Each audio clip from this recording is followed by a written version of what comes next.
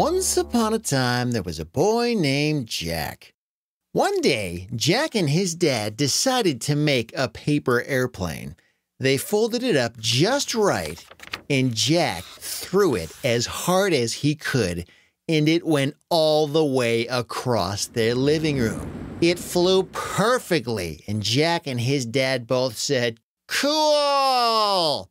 And that flight went so well that they decided to make a bigger one. They took 2 sheets of paper and taped them together and made one that was 2 times bigger. They took this one outside and they threw it, and it went all the way across their yard. Whoa, cool! And then they thought, well, if we made one this big, why don't we take 4 sheets of paper and make one even bigger? So they made it 4 times the size of the first one. And when they threw this one, it went all the way to the end of their driveway. They couldn't even believe how far this thing just went. Well, this was just a day for pushing the limit. Next up, they decided to take 9 sheets of paper and tape them all together. This airplane was going to be huge. And when they threw it this time, Jack's dad had to get a running start. He threw it as hard as he could, and it went so far that it went over the house across the street. They couldn't even see where it landed. They had to search for it for 5 minutes just to find it. Now, just when they thought a bigger paper airplane couldn't possibly be made, they decided they were going to take 100 pieces of paper and tape them all together and make the biggest paper airplane anyone had ever seen. In fact, it was so big when they got it done, it was the size of an actual airplane. Jack said, "Hey, Dad, could I ride in this?" And of course, Jack's mom wasn't home at the time, so Jack's dad said, "Well, I guess we could try it out. Let's do it." So they hauled the plane up to the top of their roof, and Jack's dad said, "All right, Jack, I don't know what's going to happen here, all right? Nobody's ever done this before." And Jack said, "It's okay, Dad. I'm about to go down in history as the highest flying boy of all time. You'll see." So his dad said, "All right, 1, 2, 3. And Jack's dad pushed that plane as hard as he could, and it flew off the roof. And it went so far and so fast, and then a huge gust of wind caught it and lifted it up even higher. And Jack looked over the edge and he screamed. And then by this time, the paper airplane was pushed so high up in the air that an actual airplane flew right by them. And of course, the pilots in this airplane couldn't believe what they were seeing.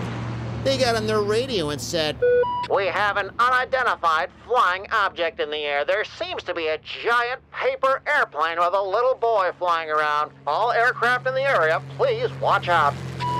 And the airplane passed right by Jack. And of course, Jack didn't have any way to control it. He didn't even know where he was going. But then he realized he could lean right or left or forward or backward to control it. And once he started doing this, he could point the plane and fly wherever he wanted to. He actually could fly this thing. And so then he started flying around in circles, and he did a great big loop upside down. And Jack's dad pointed up in the sky and was like, "Whoa, look at what Jack just did." And by this time, Jack's mom came out and realized what was happening and screamed, "Ah, look what Jack just did." And even Jack's dog came out and said, "Woof, woof, woof, woof, woof, woof, woof." But then right when Jack was getting the hang of what he was doing with the airplane, just when things were starting to get fun, he noticed something off in the distance. There were some great big storm clouds starting to form, and they were headed right his way. And these weren't just any storm clouds. They were big, dark, swirling storm clouds with thunder and lightning. They were loud and scary. In fact, they were so big and dark and loud and scary, it turned out it was a great big tornado, and it was headed right for Jack. Oh no! Jack tried to turn out of the way, but it was no use. The tornado was headed straight for him. There was nothing he could do. Jack had no other way out.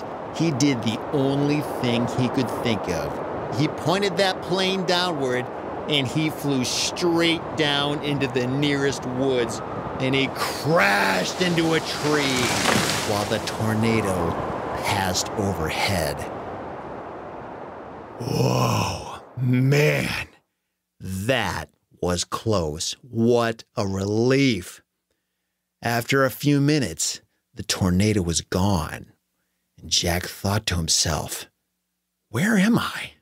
He wasn't in his backyard anymore. He didn't even know where he was.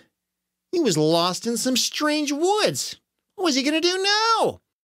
And just when he was trying to figure out where he was, he started to hear a strange growling sound coming from behind him. And when he turned around, he saw a great big bear staring right at him.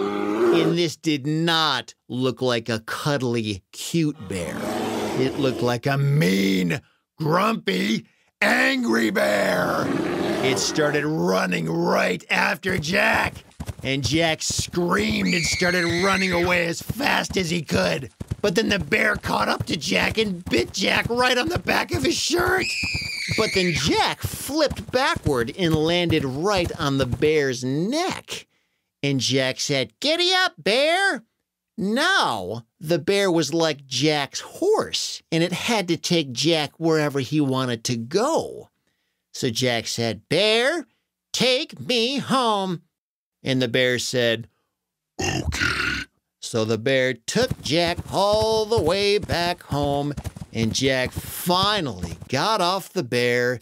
And when Jack's family saw him standing right next to a huge bear, they all said, But the funny thing is, by this time, the bear had actually started to get used to Jack, and he actually turned out to be kind of nice. Jack reached out to scratch the bear behind the ear, and the bear gave Jack a great big lick across his face. And Jack's family could see that the bear was pretty nice, so they said, maybe we don't need to be scared.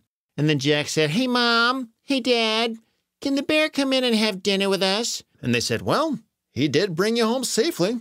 I suppose it's all right with us." So the bear came on inside and ate dinner with the whole family. And Jack said, "Mom, Dad, can the bear sleep in my room tonight?" His parents said, "Well, I suppose he has been a good boy. It's all right with us." So once Jack's parents got Jack and the bear all tucked in and put to bed, Jack and the bear fell fast asleep. But later that night, Jack woke up when he could feel the bear crawling around underneath his bed. Now, what on earth was that bear doing? What was he doing trying to get under his bed for? Did he smell something down there? This is strange. The bear was huge, and he was knocking Jack's bed all over the place. There was no way Jack could sleep like this. And right when Jack finally turned on his light to tell the bear to knock it off, the bear was gone. Where did the bear go? Did he disappear under the bed? Jack pulled off his covers and crouched down to look underneath his bed.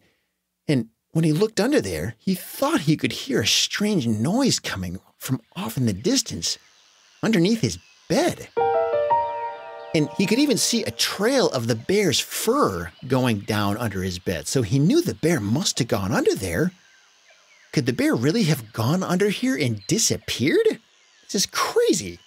So Jack crawled under his bed, and as he crawled under, he could hear the noises getting louder. So he started to roll under his bed.